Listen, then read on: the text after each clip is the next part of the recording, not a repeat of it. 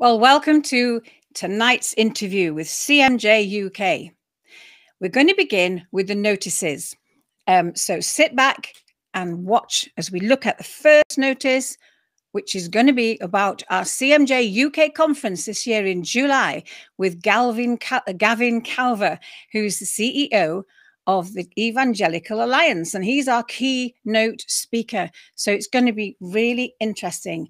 But we don't just have a conference for the adults, we've got a conference for the young people, and this will be dynamic. It's growing in interest and numbers every year, and Youth for Christ are going to be leading that this time. It's only £49 per young person. So do sign up and sign up the youth of your church if you can. Children go free, small children. If you want to give to CMJ, this is a QR code. You can donate to CMJ UK using that, or you can visit our website or ring the office or however you want. But we appreciate all the support that we have. My next interview after tonight, and you don't even know who that is, some of you yet, will be Roy Thurley on the 24th of March, followed by Daryl Fenton in May, and there may be one in April. Now, our guest tonight is a school teacher, a speaker, and a worship leader who was secretary and then president of the BMJA. Now, that's not the British Medical Journal Association, but it is the British Messianic Jewish Alliance. He was secretary, and then he was the president for 6 to 9 years, and now he's the vice president with Richard Harvey back at the helm. You might remember Richard from a previous interview. He's now the president. Tonight's speaker, then, our guest, is a man of many talents. So please welcome Gerry Cohen. Shalom. Gerry, it's so good to have you here tonight. Shalom. It's so exciting to have you. And I know we've spoken before, but never on camera. So that's really good. No. So I want to start at the very beginning. And where's a better place to start than your ancestors and where you come from? So let's take a look at some of them. They look amazing. Would you like to explain? Yes, well, as you can see from the incredible waist of that's my great grandma, Sarah. Now, Sarah was married to Wolf, who's the gentleman with the distinguished beard, and that's their son, Joseph or Yosef, who's my grandpa. That's on my mother's side. And we reckon this was in the place that I can never Dugavapolis. I think that's what it is. And we're looking at Poland, and from before there, they were almost certainly in Russia for both sides of the family. Russia into Poland. There's groups in Latvia, and they kind of squeeze themselves in and finally end up coming into Europe and here. So that's my grandpa. I'm glad, Gerry, that you said that name, because I can't pronounce it. But now I don't know who these people are. I knew who the last group were, but I'm going to put them on a little bit closer because they're hard to see. There. Sure. Okay. So that's my dad, Sydney, on the left-hand side with the glasses. And then in the center, that's him. I think that was only a short while after he and my mum, Margot, got married. And then you've got cousin, auntie, and he looks like he should be working for the underground, your father, I think.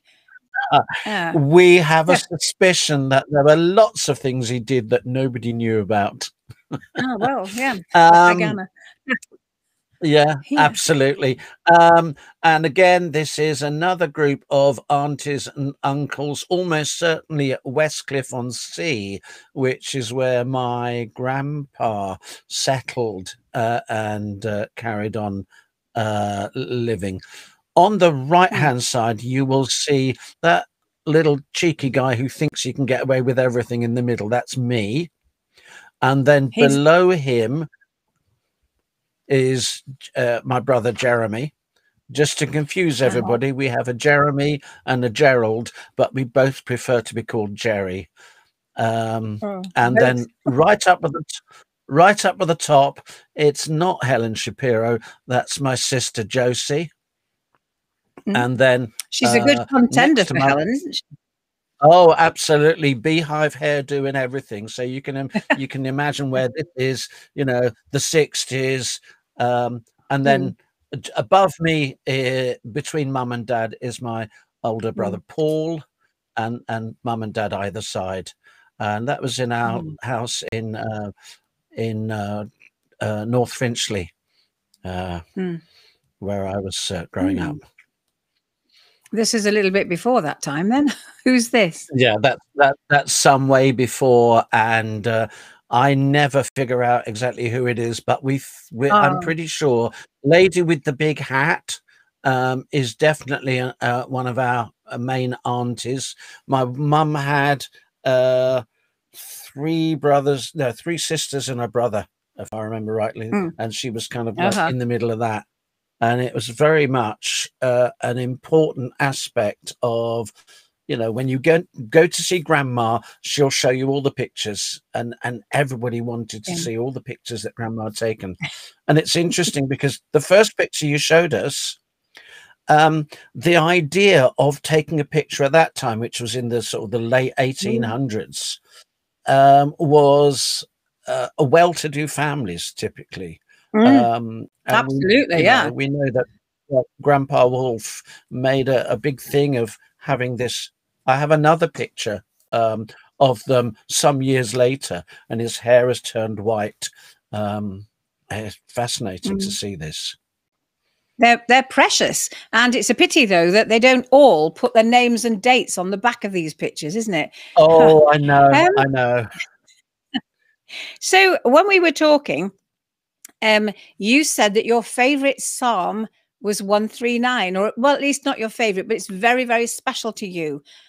Can you say why? Yeah, it really is so important. You see where it says that all the days that were ordained for me, you know, that you were knitting me together in my mother's womb. And I think that's true for all of us. But I found, especially as I learned about what happened to me. I mean, I was known in Finchley, in Barnet Hospital, as the bag of sugar baby, because I weighed barely over 2 pounds, and I was born at 28 weeks. That wasn't me, but I was not expected to live. I was born on March the 2nd, so I've got to wait nearly a year for my next birthday. But I should have been born on May the 30th. So that's a long distance. My mum was very unwell. My mum was very unwell. And we had a situation where I was fostered out for 6 or 7 months at least to a family who were very good at taking care of underweight babies. And to this day, I have certain difficulties with lung functions because of that. So I've got COPD. But I also have a great God who is able to help me in situations when I find, you know, myself in that. But every day, you know, known by God.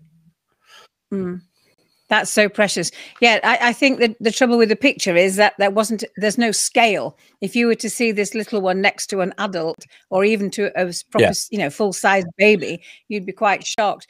But I just love the part of that verse from Psalm 139. You wove me in my mother's womb, which is what you were saying. And my eyes, your eyes, God's eyes have seen my formless substance. And that's only 29 weeks in the womb. Yeah. And then this is your family again. That's you with the curly hair. That's right. Yeah. It's really cute. And then I just love these family pictures. There am I sitting there with, I think it was a German gun, a Luger, a toy gun. We were very, very control for the TV. No, we didn't have those in the day. Although my dad loved gadgets. I remember him coming home one day with a remote control for our telly. It was basically a box with 2 buttons and a long, long, long piece of cable, and we could switch between BBC and ITV, and we could Big turn thing, the telly wasn't on it? and off. Oh, Yeah, absolutely. that was, oh So yeah. I was about, Yeah. and there we are. I'm not convinced that's With you though. What's happened to the curls? that's me with the glasses, the sunglasses. That is definitely me. I Oh, remember that. I right. remember the shirt. And I'm holding the book of Arthur C. Clarke's 2001, and I just bought Oh, the book, and so it's 1968 when the film came out. One of my favorite science fiction films, and that's my cousin Daryl, who I thought that fairly was recently. you. No. That's cousin Daryl. Yeah. Yeah. So that was then 1968 or so. Oh. Now Aha. this is Is this bubblegum gate or was it chewing gum gate? This is bubblegum gate. So the one that, as you look at it, the one with the hair going up like that. With the quiff. Yes, indeed. We'll say it's a quiff rather than anything else. But my dear mother, she wasn't very keen on us having bubblegum. And I fell asleep one night with bubblegum in my mouth, which could have been a really, really nasty thing. However, it dropped out, and as I rolled, it ended up in my hair. Now, we all know from our life hacks that you have on the internet nowadays that you remove bubblegum, you put ice cubes on it. Well, my mum just went, I told you this would happen. Got the pair of scissors, her pinking shears from her not first aid kit, but the needlework gardening basket. box. Snip. I was in the middle of saying, but mum, snip. And she said, well, what is it? And I said, it's school photos day. And she said, well, it's not my fault. And that's how I appeared to the school. And here you are in the school. Yeah. That's right. I am. You see the young lad at the bottom with the very, very white hair. Go one up and one to the left. So it's just below the first, below the middle girl who's got a white dress on. So there I am. Chap with the curls. And that was there at Comrie House School in Finchley. Lovely little school. And I remember a conversation that I had with a boy 2 to my left. His name's Nigel. I don't know how we got onto the subject. We were about 10 years old. And he said, you're Jewish, aren't you? And I said, yes. He said, well, what's Jesus when you're Jewish? Which I thought was curious. And I said, well, I think he was probably quite a good rabbi because lots of people wrote about him. And then I said, I think he must have existed because there's lots of books about him, but I don't really know anything else. And that was sort of very early on. I'd sort of heard bits about him. And this is 53 years ago or so. I remember that tiny little conversation. And you do wonder, don't you, how God's preparing the hearts and lives of people over the years. Just a and what's little happened bit to Nigel? You don't know. You don't know what happened to Nigel. No idea at all. I've often done a little search. I'm like that. I tend to pop people's names in and see what comes out. I did that once. Sorry, go ahead. If Nigel's watching tonight, please phone in. Please email Absolutely. Gerry. Yeah. Yeah. Sorry, if we seem to talk over each other, it's just the delay, that's all. Now here's very smart family, your family. Oh yeah, we know how to put on a good tux. So this is Paul. Yeah, there you go. I'll go back. This is Paul's bar mitzvah. So he's Uh-huh. 13. Oh. So that goes 13, 12, 11, 10, 9, 8, 7, 6, 5. So I was 5. 5. Jeremy was 6, 7, 8, 9. And then Paul was 13 and Josie was 17. And that was at our synagogue in North London, Finchley. My father and mother, they weren't founder members, but they were close to it. They were kind of like very Really? close in on the founding. Because they We had weren't sorry, no, they weren't sorry. progressive liberal to start with, were they? No, they were both born into Orthodox families, and both grandparents were very much involved in that. And there are rumors about rabbis in the family tree. And both parents, when they came over to, when they sort of were growing up, they knew that the Judaism that they had was very important, but they were trying to see how it fits in a modern day. My father was born in 1917, my mother in 1923. They were married when she was quite young. She was 17 when she was married.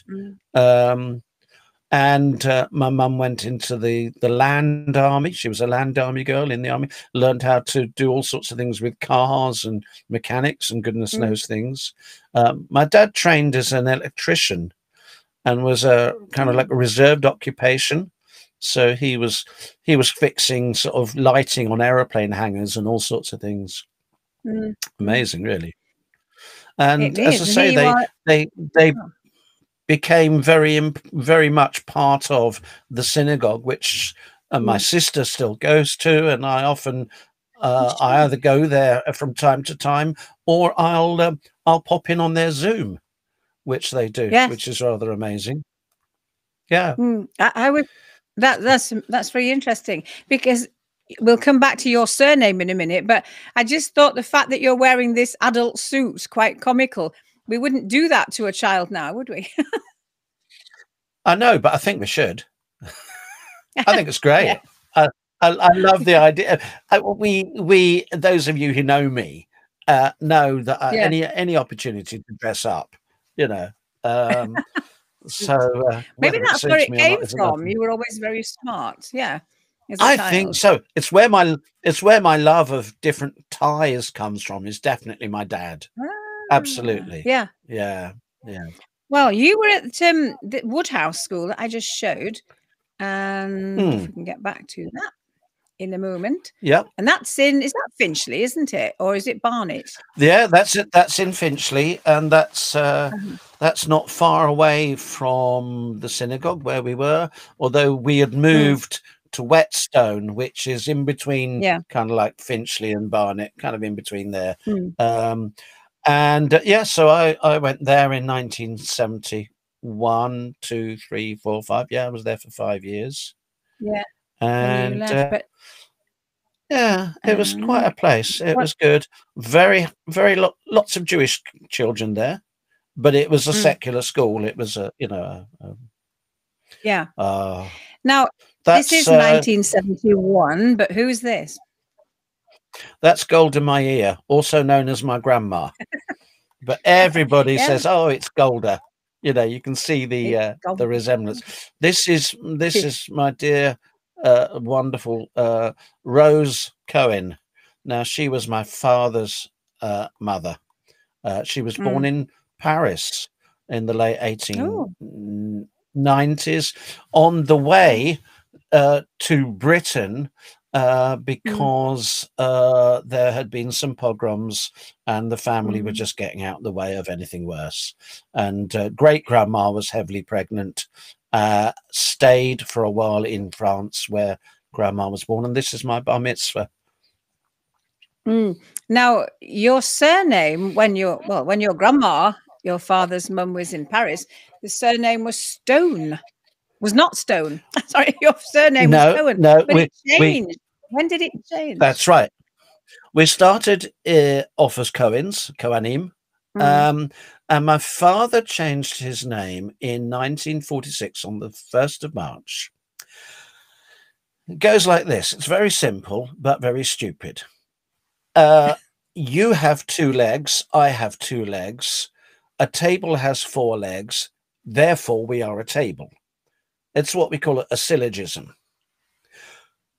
Hitler hates the Jews. The Jews live in the East End. Hitler bombs the East End. Therefore, we blame the Blitz on the Jews. Also, very stupid. My father was looking to start up a business and needed some assistance financially. He had possible backers, but he thought he'd go to the bank. Went to the bank to somebody who knew him well, family was known to him, and said, "You've got a great business plan. We can't lend you any money." And he said, "Why?" And he said, "Well, our bank has been told we are not allowed to lend to anybody with a Jewish name or that we know is Jewish." He said, suppose I came back with a non-Jewish name. And he said, "You'd probably get the money." He said, "But also it's not just the banks, it's other places as well you'll find difficulties." So my father chose the name Stone. He wanted something boring, but not quite as boring as Smith, apparently. That's what he said. So he chose Stone, very, sturdy name. I found out years later about this because I was obviously growing up as a stone, and that's why they used to call me Pebbles when I was a child. So there I am thinking to myself that I'm a stone. And one day I just had this conversation with Mum about Grandma Rose. I said, did she get married or did she revert back to a family name or something like that? Because she's Rose Cohen, not Rose Stone.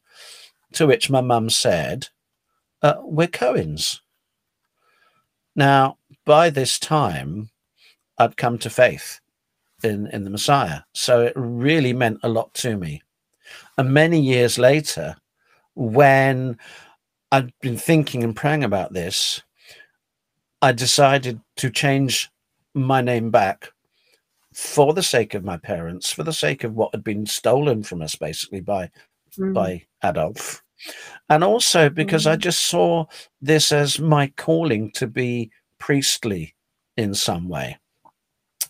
And I chose the time of 1996, which was 50 years, which is the Jubilee of restoration of things that had been taken.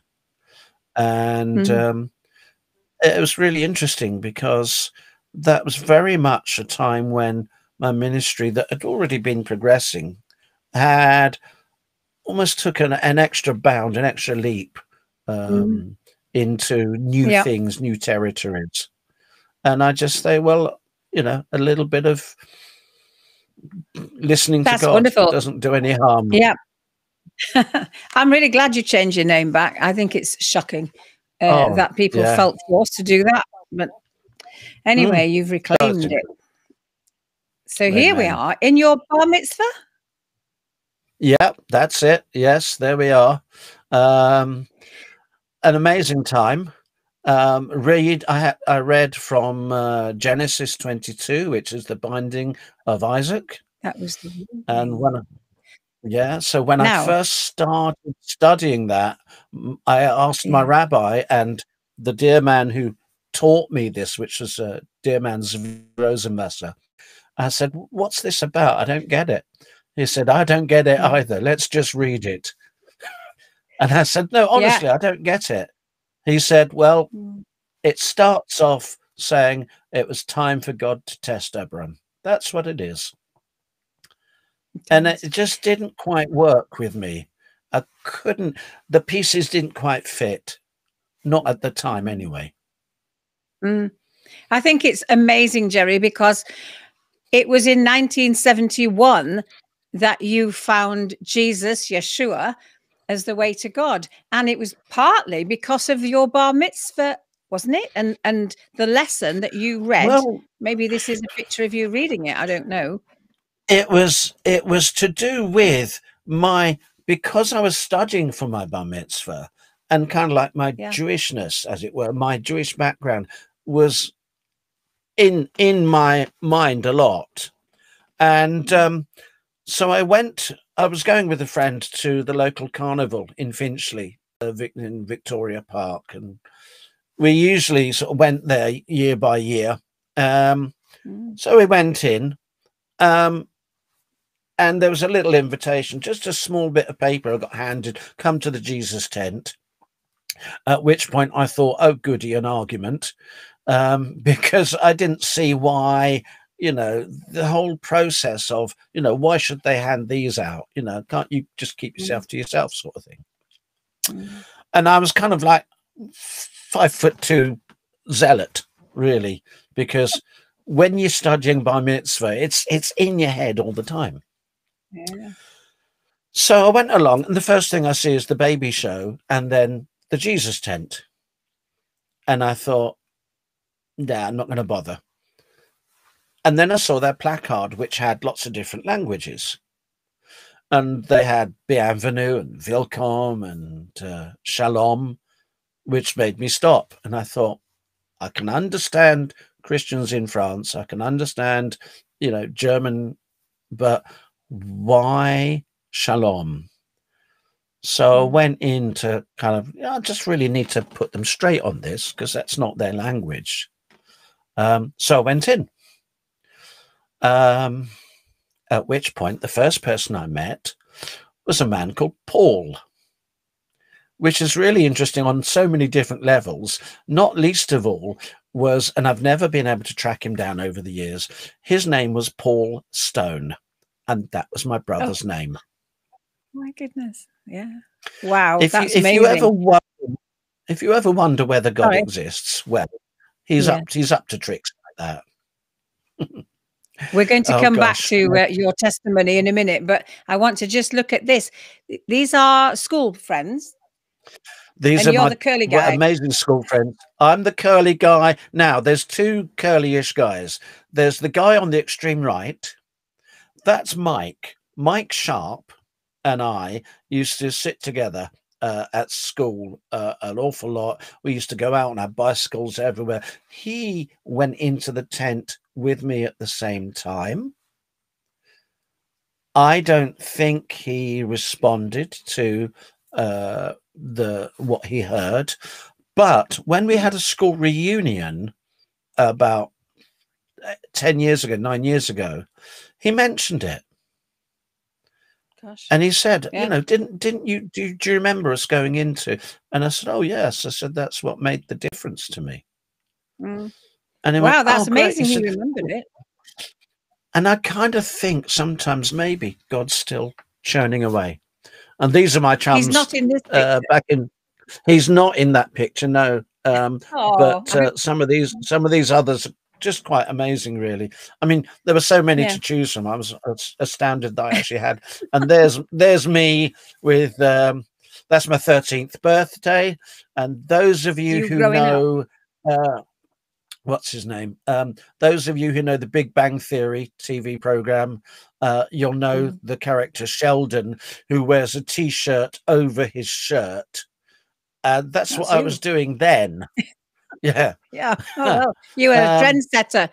Here you are, a bit later then, a bit more grown up. Yeah, so I'm about 18 or there. And you're an uncle. This is one of the last pictures with my father.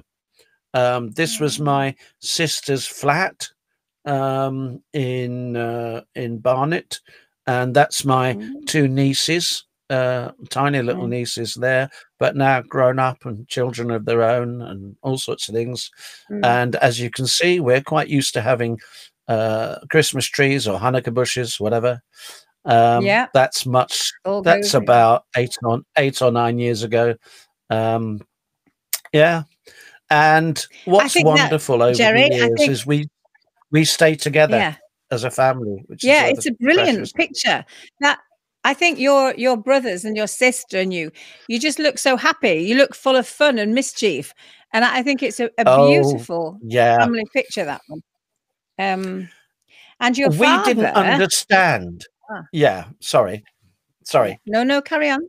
No, go on. We didn't know that it's not normal to try and outdo each other with jokes and fun. We didn't realize that most people, when they sit down for Sunday lunch or other, are very sensible. But our attitude was somebody would start a conversation, somebody else would come in with a joke or a quote or something else. I'd probably be doing impressions of Prince Charles or something. All sorts of things were going on. And it was just fun life, Yeah, which is wonderful. that comes over. That's a great picture. I love it. Yeah.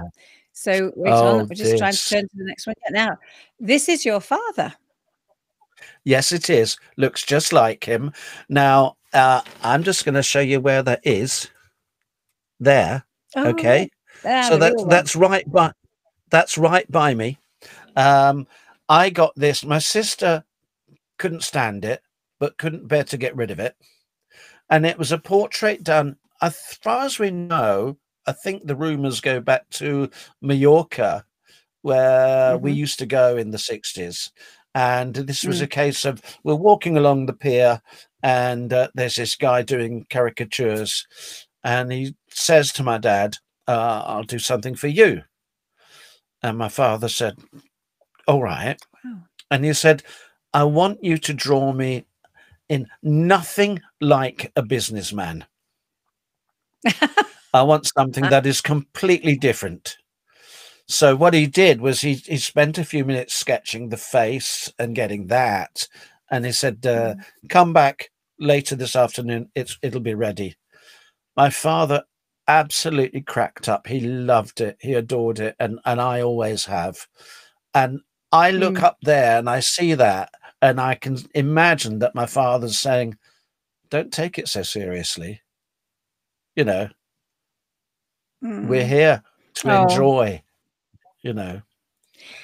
But now, before you get into this, well, actually, no, first of all, tell us what this is, because it doesn't even look like you, actually. I think you might be cribbing this.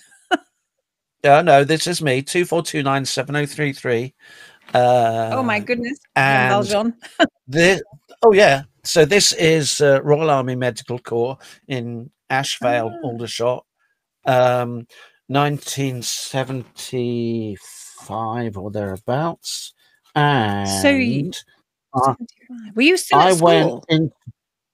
I had left school. I'd done my O levels, and basically, I came home, having done my final exam, and my dad said, "Have you thought about what you want to do next?" Now, what I wanted to say was, yes, I'm going to be working for God. What I actually said was, I'm not really too sure. And he said, well, we've got a major coming to see you on Thursday. And I thought, major what? And he decided that he thought it would be a very good idea for me to consider joining the army. And I still have no idea exactly where that came from. Yeah. And I went away for 3 days for a selection conference thing, going through mud and all sorts of muck and things like that. So at the end of this, I'm standing in front of this Major General chap, bristly moustache, and a very good, wonderful chap. And he said, you've done really, really well. You've done so well that you could have the pick of any job in the army. You would be wonderful. You're just what we're looking for. And I, great. in my naivety, said, well, please, sir, if it's not at all too much bother, I'd rather not be killing people.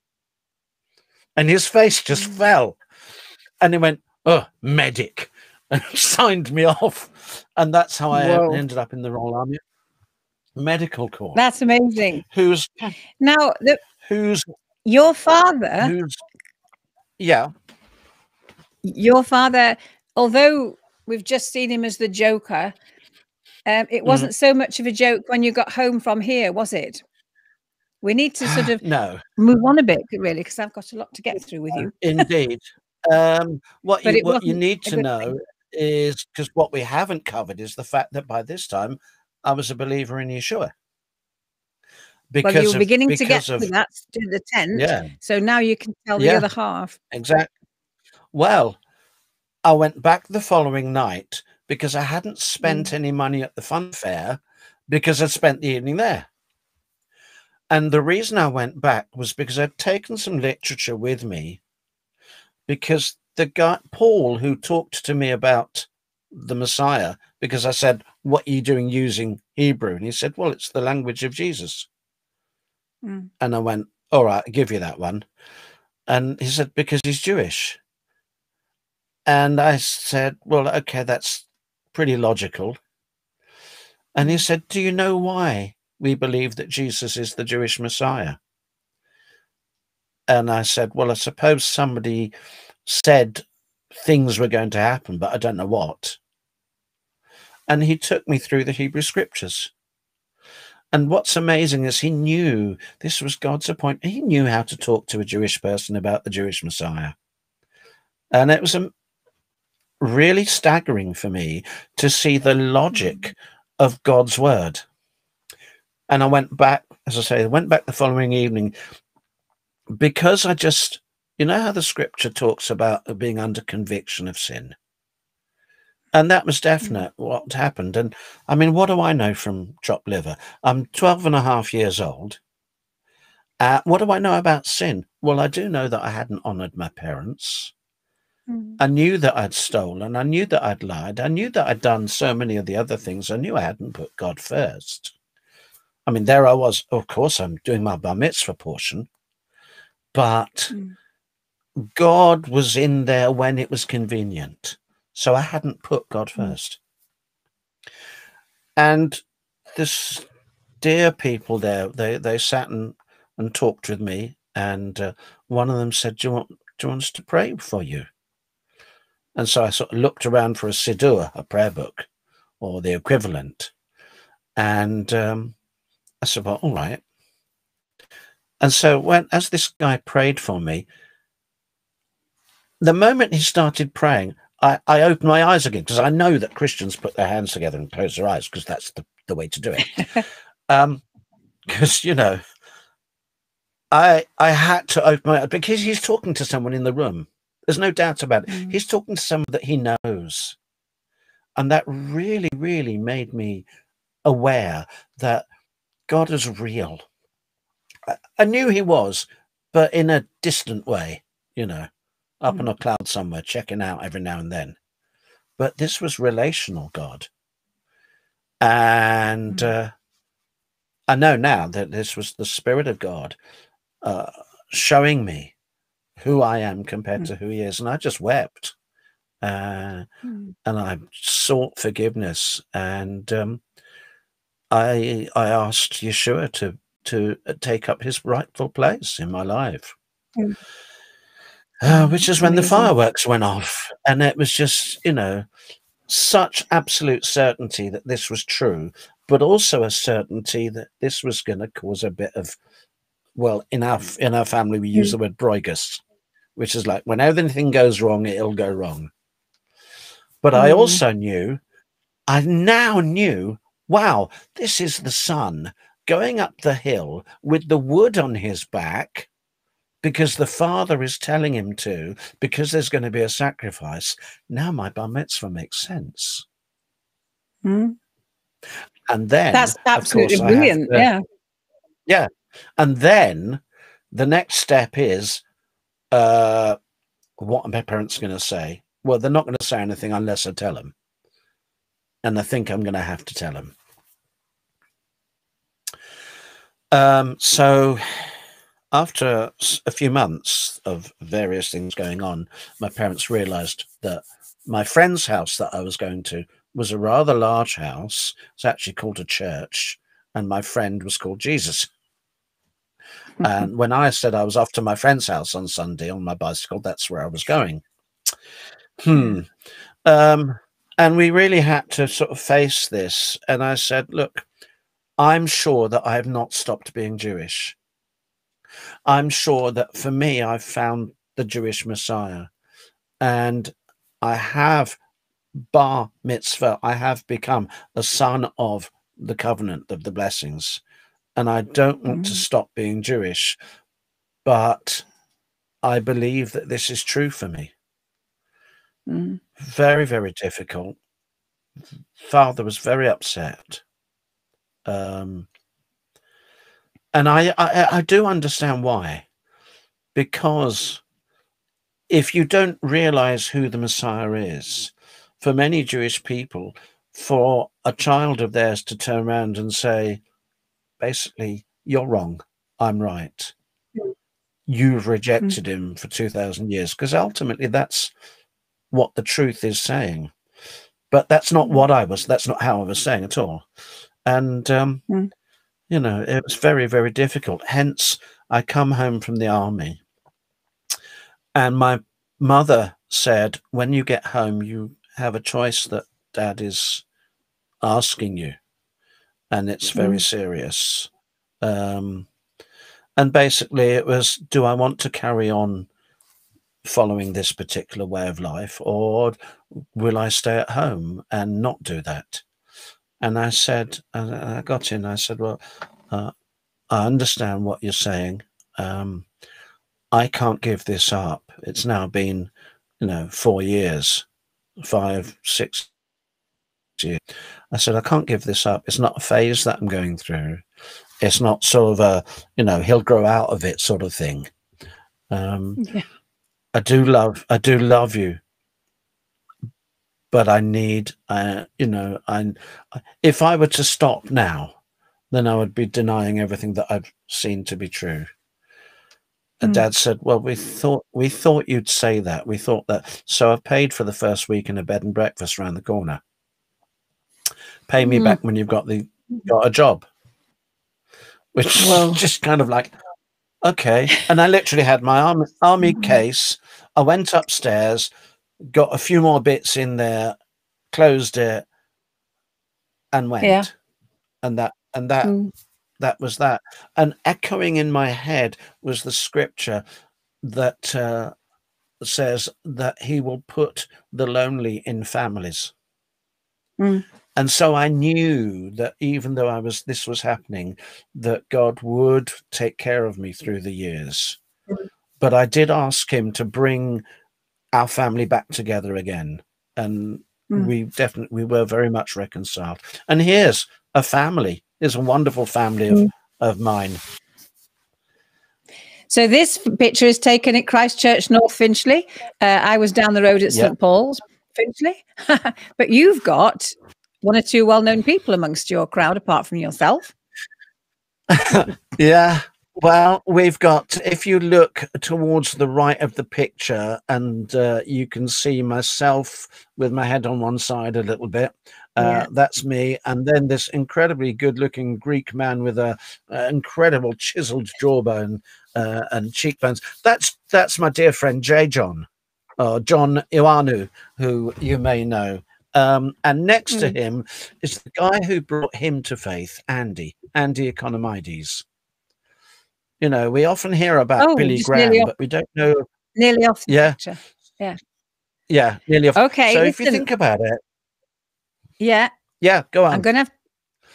I'm gonna move on to the next slide, but keep saying it. Yeah. Don't read that one. So, you know, the people who bring us to faith often don't get noticed. And that's why I'm mentioning this guy, Paul, you know, because that's precious. Are you still in touch with him? I have no idea. I spoke with him that night and the night after, and that was it. Never heard of him again. This is like Philip rather. Pow, here you are. Go and talk to this guy and then go off again. You know. Yeah. So that's another one if he's listening. So this is where you did your teacher training. But I want to move on because right. Yeah. You took up in your spare time, you were a really good your hobby was guitar playing. Yes. And you have a nickname which is called the Coast. Yeah. Back to 1974 and Longfellow Serenade from Neil Diamond. Longfellow Serenade,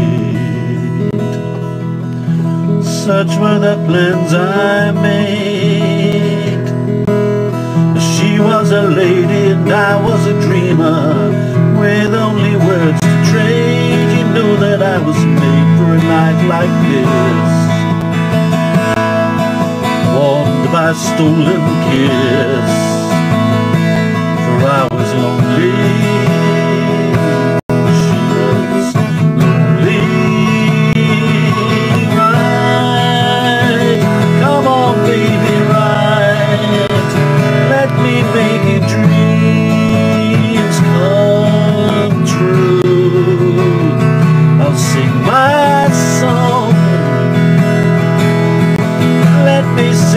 song.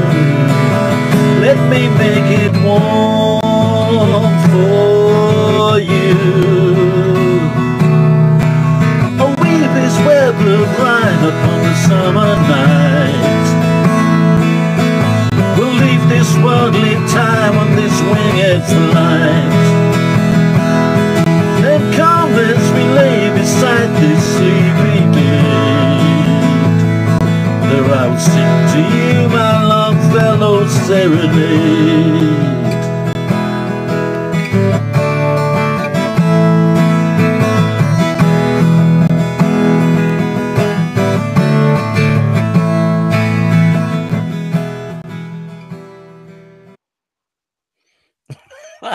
That was sneaky.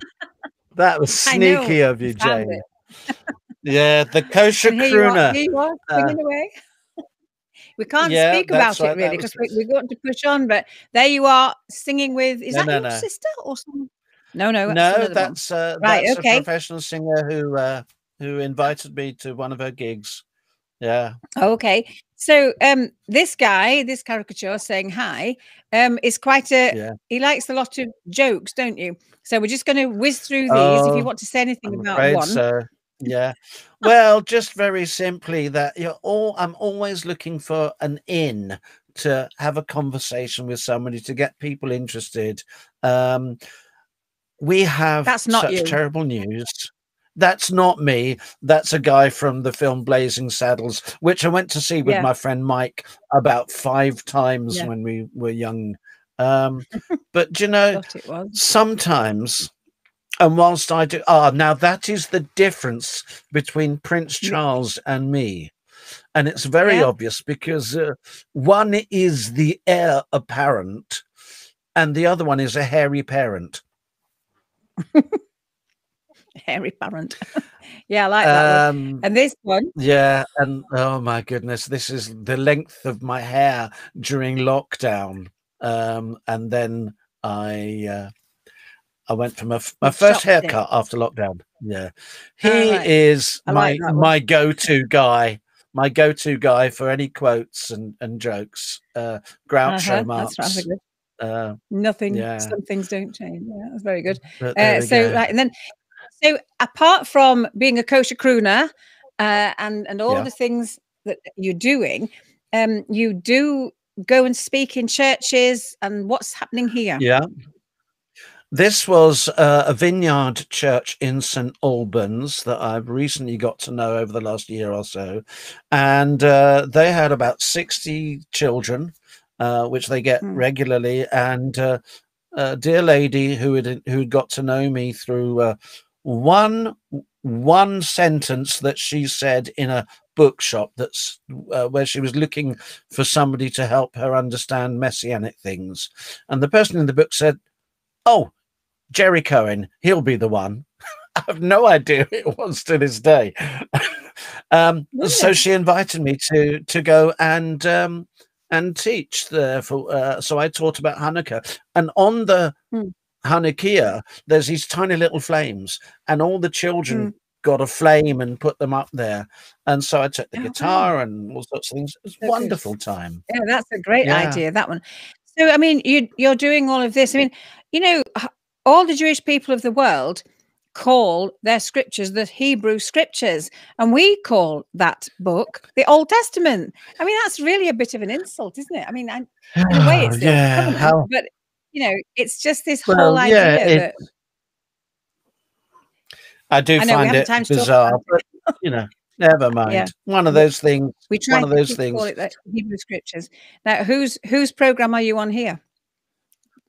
This was the Voice of Islam radio, because the guy on the right is a teacher of religious studies, got to know me through something that I'm involved in with, that I helped to lead with 9,000 other teachers of RE. And he said, could you come on our radio show and talk about the relationship between Judaism and Christianity and Islam? So I talked about Abraham, and I talked about how for the idea of Isaac for the Jewish and Christian people, and it was just an amazing opportunity to talk favorably in the context of a Muslim Islamic radio program. And then they invited me to one of their meetings, their national meetings, to give a Jewish perspective on what they were talking about. Which was just an amazing opportunity, because then that led me to be able to speak about the Hebrew Scriptures and the promise of the true Messiah. Yeah, great. So great I stuff. grabbed those opportunities. Yeah. Yeah. And this chappie, quickly, just in 1 second. Okay. Barry Schwartz is one of the leading experts on the Shroud of Turin. And How do you know him? Because he was in this meeting, the Muslim people. So I walk in, and he calls out, "Thank the Lord, I'm not the only Jew in the village." Because we had, I mean, there were thousands. I want to share with you. Oh, sorry. Just a moment, Wendy. Sorry. Thousands of Muslim people. Yeah. There. And so it's a great opportunity. You're absolutely. Yeah, I understand that. We could discuss it a lot more, but I want you to listen to this lady. I want to share with you a short story about Gerry Cohen. And it's all good, Gerry, so relax. Now, Gerry's a teacher, and I know most of you know that. Gerry's a teacher by profession in a school. However, I want to tell you about the time that Gerry really impacted me about the Word of God through his teaching. Not long after Gerry's third child was born, my husband and I attended a conference of the British Messianic Jewish Alliance. And during this conference, we had a Shabbat morning service, as we usually do. And Gerry was carrying a small replica Torah scroll to the platform at the front to read the portion for that Shabbat. And as he did so, there were tears in his eyes. And he explained to us that while he was carrying the scroll, it felt like he was carrying his beautiful child. The scroll was a small one and about the size and weight of the new life that was a blessing to the whole family. And it occurred to Gerry, while he was carrying the scroll, that the new life, the possibilities, the potential that lie in his newborn child are also to be found in the Torah, which blesses us abundantly with wisdom and direction, so that we might have new life. And the impact of Gerry sharing this at that service has remained with me ever since. And this is what teaching is all about. The mark of a great teacher and preacher is to be able to share what's around them to bring understanding and clarity to a subject. This is what Jesus did in his parables. He took the everyday and he made it significant so that people could understand his teaching.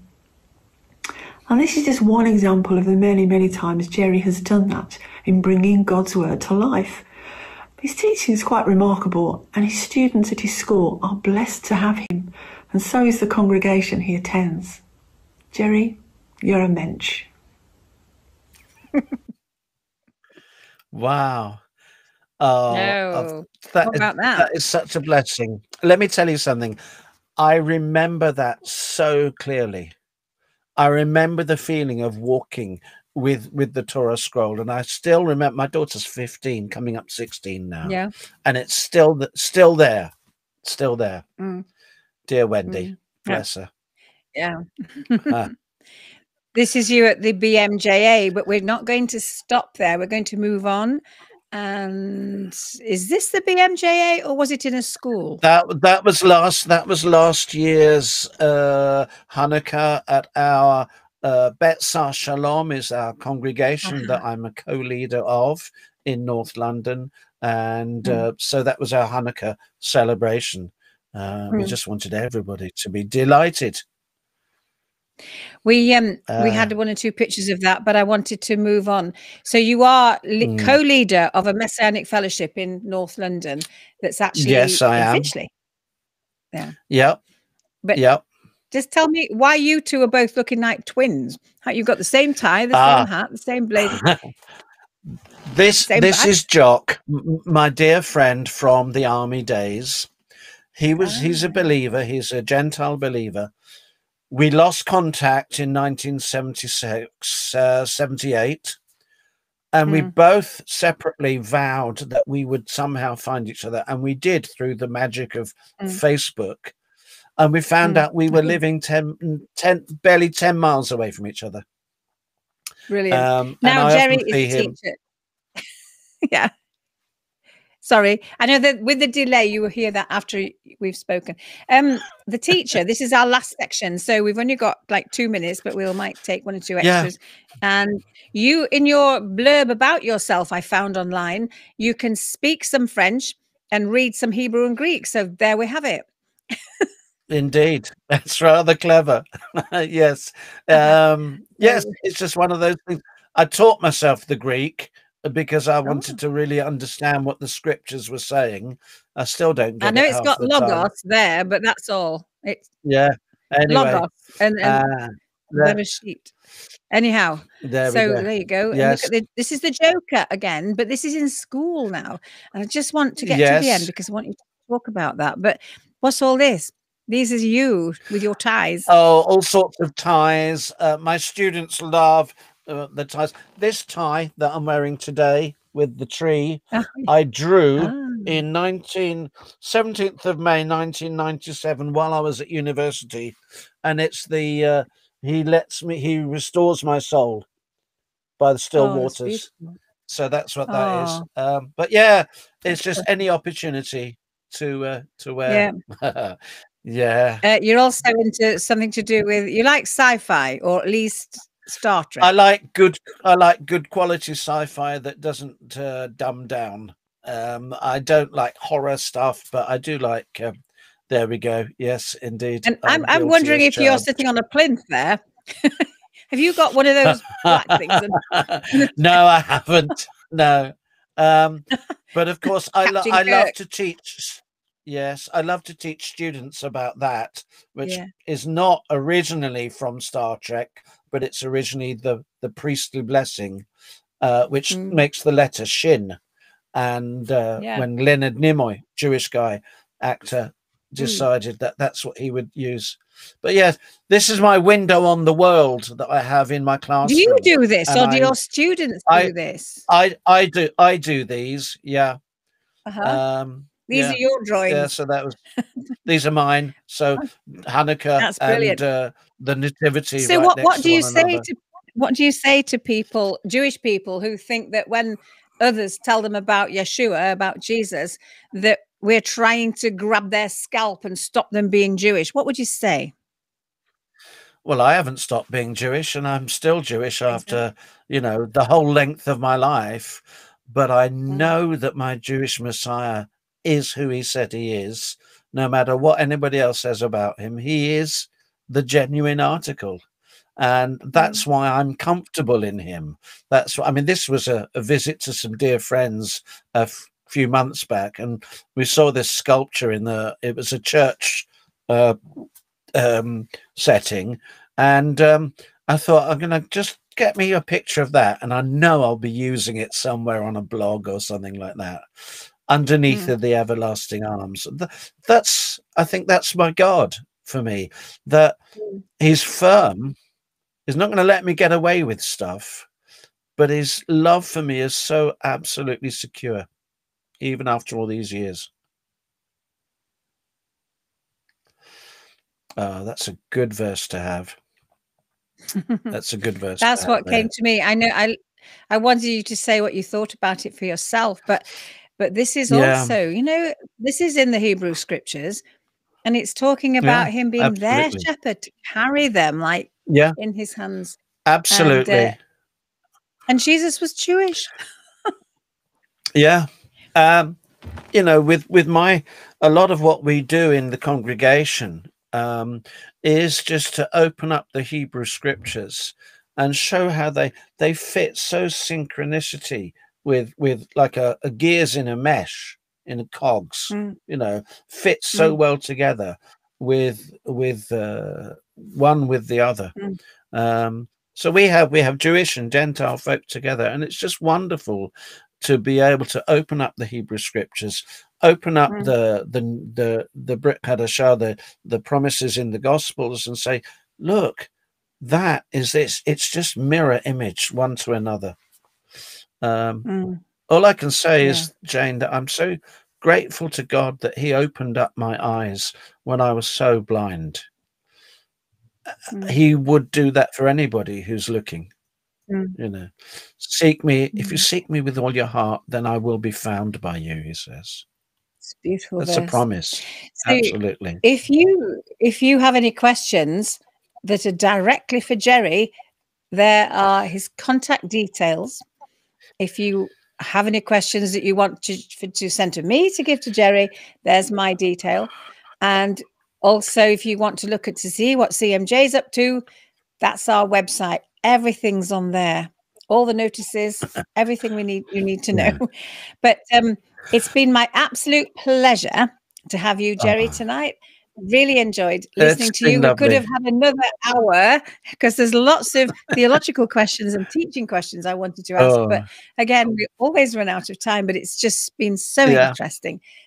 Thank you so much for tonight. Thank you so much, Jane. Bless you. I am hoping to be at the conference in up in North. So if anybody goes, I want to see the guy, I want a question, I want to ask him, then I'm planning to be there. I'll definitely on the Sunday, hopefully on the Saturday as well. Well, good. But yeah, that'd be grand. And again, and you thank need a you lift. so much for that. Would be good. That would be good from North London. Yep. Anybody going from North London, off you a lift. That'd be great. I mean, if you were going on the Friday evening, then I could go for the whole weekend. If you're going on the Saturday morning, we have to find someone. That would be, please, even better. Because it's a long way to walk. Well. Jen, thank you again, and thank you to CMJ. I really appreciate it. Thanks, Gerry. Good night. Thank you. Shalom, shalom. Good night.